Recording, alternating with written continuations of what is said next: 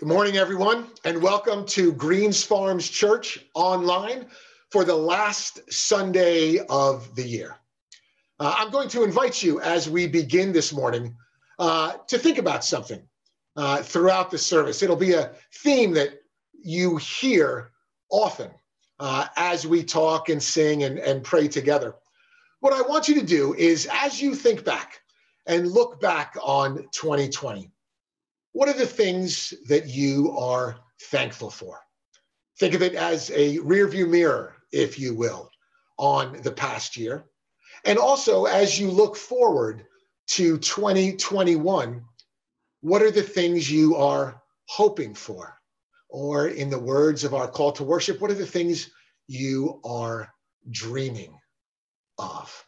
Those are wonderful questions to help start our time together. And now let me invite Becky to lead us in our call to worship, a time of prayer and the Lord's Prayer. Through Advent, as we lit our candles, we talked of God's dreams for us and our world. God's dream is not just for the month surrounding Christmas, but for every day that we have in this life. Here on the heels of Christmas, we speak of love. We speak of joy, we speak of candlelight and fireside. We speak of dreams being fulfilled.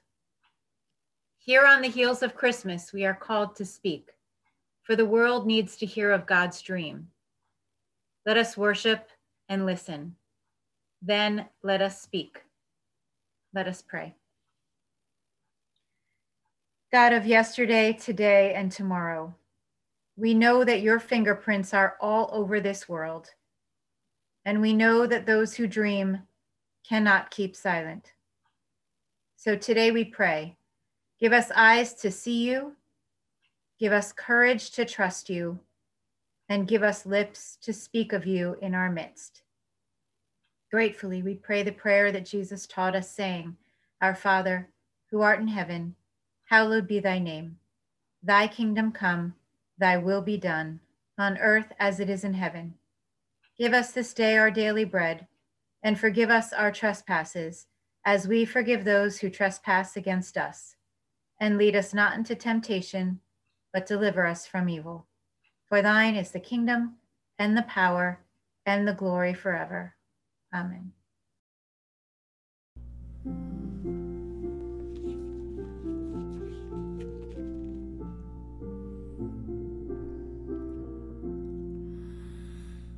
All beautiful the march of days as seasons come and go. The hand that shaped the rose has formed the crystal of the snow, has sent the silver frost of heaven, the flowing waters sealed, and laid a silent loveliness on hill and wood and field. O'er brilliant fields of sparkling snow the radiant morns unfold. The solemn splendors of the night burn brightly through the cold. Life mounts in every pulsing vein, love deepens round the hearth, and clearer sounds the angel hymn, goodwill to all on earth. Thank you, Bill. That was fantastic. Thank you so much. Well, welcome to the first Sunday after Christmas, the last Sunday of the year. The traditional text that comes to us for the first Sunday after Christmas is the second half of Luke chapter 2, after the story of the shepherds and the angels. We're told that the family makes a trip or two to the temple in Jerusalem. And the very last thing that we hear about Jesus' infancy is this one simple verse. The child grew and he became strong, and wise, and the grace of God's favor was upon him. The chapter goes on for one more story about Jesus at 12 years old, but then it closes again with the same summary about Jesus with slightly different words and repeats the same idea. We're told that Jesus grew in wisdom and stature and in favor with God and people.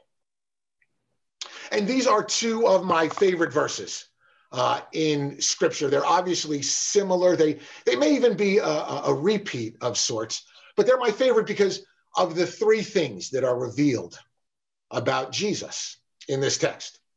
One, we hear that God's grace and favor was with Jesus. We hear that Jesus grew in wisdom. And we also learn that the people around Jesus saw something special about him. He grew in favor with all the people, we are told. And while certainly in a very different way, I want you to understand that right up front, these are things that can also be said as followers of Jesus about us as we continue our faith journey, as we continue to grow in grace. So not only is that verse one of my favorite texts in Scripture, this is also one of my favorite Sundays to preach. After Christmas, the last Sunday of the year, and technically, as you all know, if you've been going to church for any amount of time, this is a Sunday that typically falls to an associate minister. So I get to preach this time of year a lot. I think maybe one of the reasons it's my favorite is because I can remember the first sermon I ever preached was a first Sunday sermon of the year. So this time of year has a lot of great memories for me. And this is the traditional time of looking back, of making resolutions. The traditional time of looking ahead and making resolutions, but it is also a great time to look back, to reflect on the year and to take stock of the year, which is why I chose a second verse for today from Psalm 90, verse 12. The psalmist writes, "Teach us to number our days rightly, so that we may gain a heart of wisdom." And there's that idea again of wisdom and how Jesus grew in wisdom and how we can grow in wisdom as well. And wisdom literature is one of my favorite genres in the Scripture, and typically is about how to get through life successfully, how to live wisely and rightly. But in this verse, I think there's an implication as well. There's an implication that our days are brief. Some translators even translate this verse, "Teach us how short our lives are." And that's a thought or sentiment that's echoed in other scriptures, other scripture texts as well. In Psalm 144, we are reminded that our lives are like a breath and our days are like a passing shadow. In Psalm 39, we read that our lives are like clouds that pass away quickly. And in Ecclesiastes, that great wisdom book in the Hebrew Testament, we're reminded that the sun rises and sets just as generations come and go. The end of the year generally, and the last Sunday of the year specifically, also reminds me of a classic Tony Campolo sermon illustration. If you were anywhere around Christian high school or college or church in the late 70s or 80s or early 90s, you may know who Tony Campolo is, and you may be even familiar with this illustration. But he quotes a study that asks 50 people over the age of 95 what they would do differently if they had a chance to live life over again. And the top answer to that question was that people would reflect more. on the life that they have lived and reflect more on it while they were living it. Some people answered that they would, and I love this phrase, stop, think, and consider with intensity the things they took for granted the first time around. Stop, think, and consider with intensity the things they took for granted the first time around.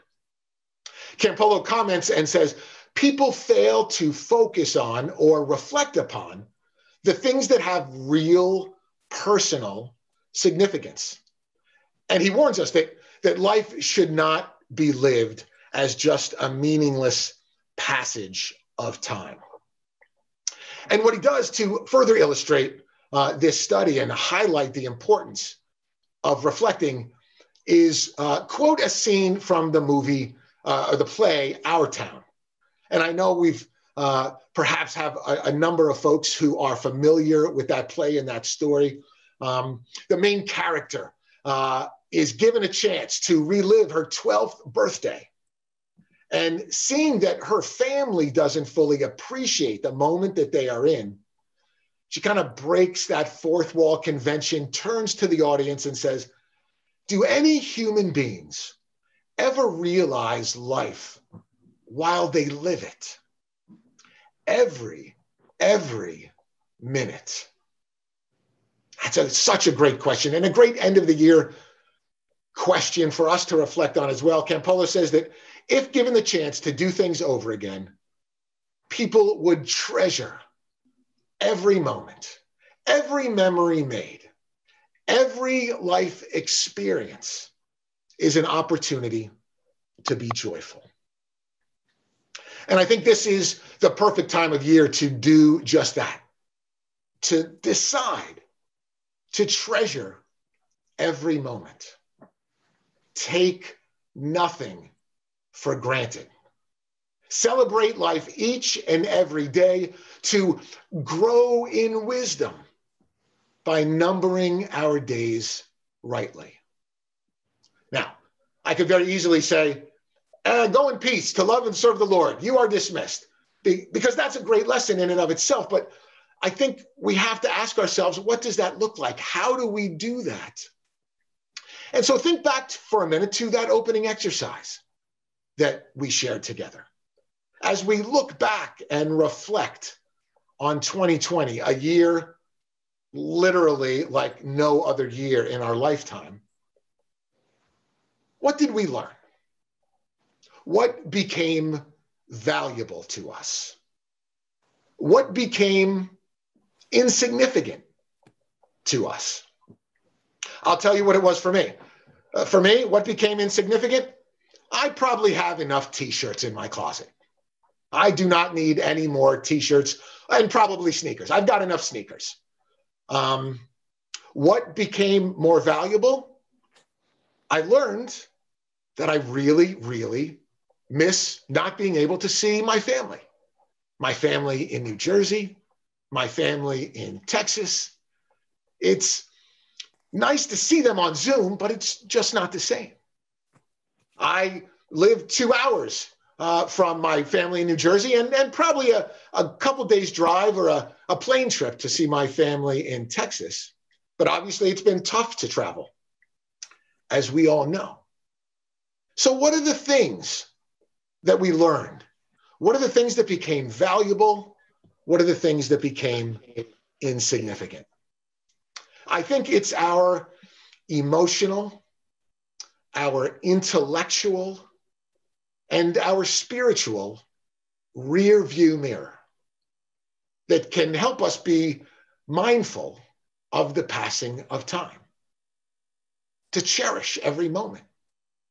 And it's our windshield, our front-facing windshield, that can help inspire us for the future and dream God's dream, as Becky said in our call to worship, as well as help us enjoy the present moment, not get distracted by the present moment, because life goes on and on and on.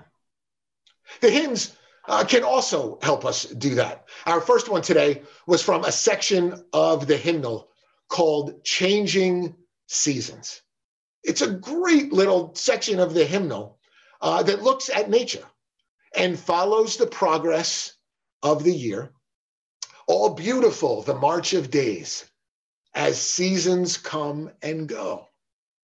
What a great, great reminder that seasons will come and go. I wish we could do all of the hymns from that section, but here's just a brief sampling.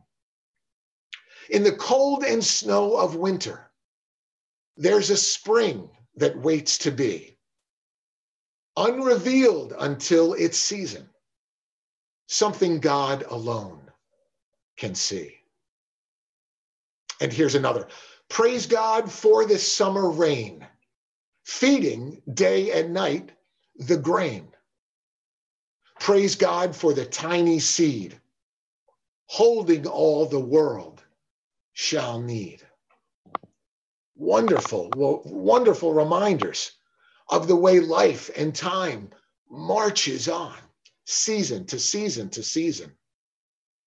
And this final one is fabulous as well. Now greet the swiftly changing year with joy and penitence sincere.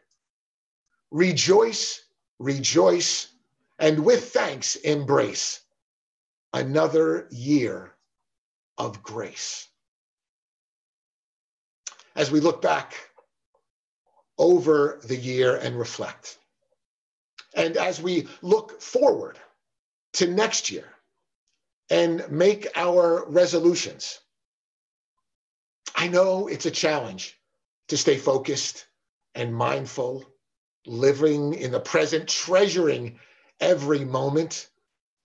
As Tony Campolo says, to stop, think, and consider with intensity the opportunity to reflect on life. We all fall into distraction, and I know that I am guilty of it as well. It's so easy to get carried up with the mundane, right? And have it shift our focus from what's really, really important. But there's one thing that oftentimes helps me stay focused. There is a memorable, powerful closing scene in the recent remake of True Grit. I don't know if you were True Grit fans growing up. John Wayne, Rooster Cogburn, Maddie Ross. It's a wonderful, wonderful story. There was a remake done not too long ago. And in the haunting final line, a grown-up Maddie Ross, who was a kid throughout the movie, is seen walking away from a cemetery after visiting the final resting place of her friend Rooster Cogburn, who saved her life when she was a child. And she takes a moment to reflect on her life and says simply this: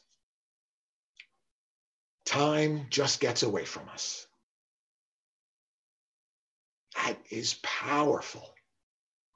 When we remember that time just gets away from us.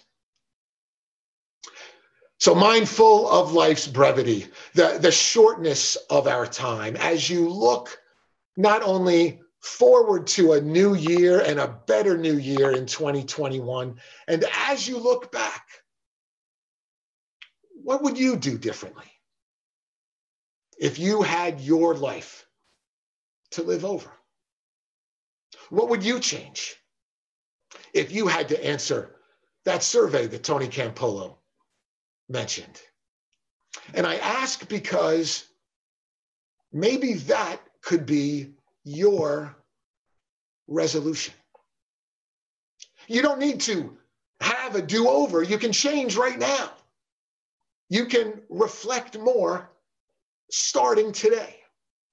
Decide to live differently from this day forward, being more mindful, more caring, more giving, numbering your days rightly.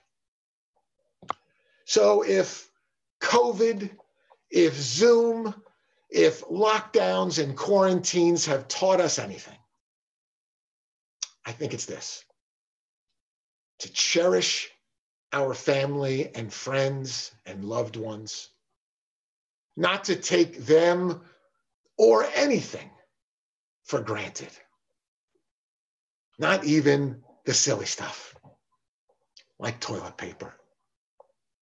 Don't take any of it for granted. And there's a verse from our final hymn that reminds us that God's presence is always with us, especially as we look forward to a new and better 2021. O God, who gives the winter's cold as well as summer's joyous rays, us warmly in your love enfold and keep us through life's wintry days. Let's pray. God, we are grateful for another year, even though it was painful. A year in which we were reminded of what is truly, truly important. May we learn to cherish every moment, even the difficult ones, so that instead of despair, chaos, bitterness, or indifference, we might learn to choose hope, peace, joy, and love. Amen.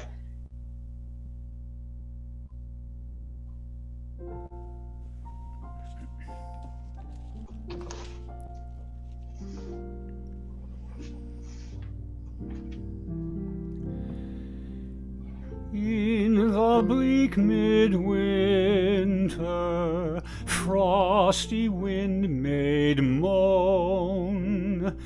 Earth stood hard as iron, water like a stone. Snow had fallen, snow on snow, snow on snow. In the bleak midwinter, long ago.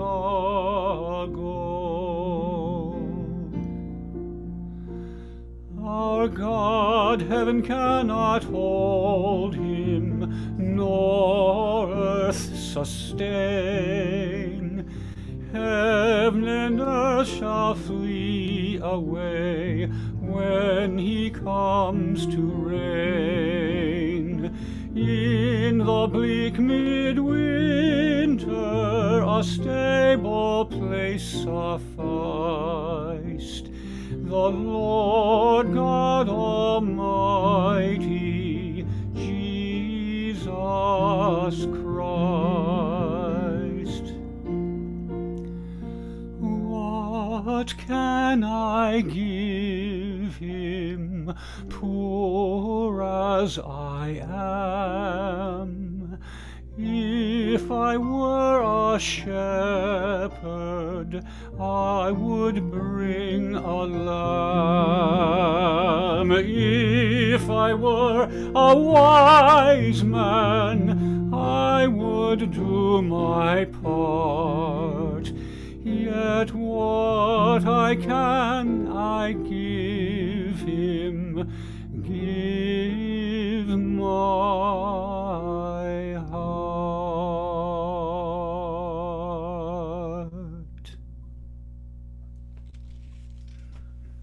Brothers and sisters, the psalmist encourages us to number our days aright, that we may gain a heart of wisdom. And in the Gospel of Luke, we learn that Jesus grows in wisdom, in stature, and that God's grace and favor was with him.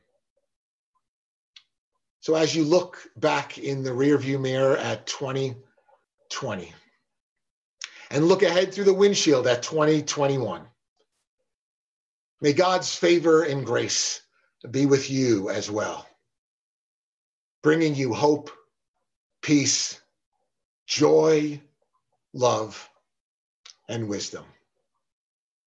Amen. Happy New Year. Go in peace.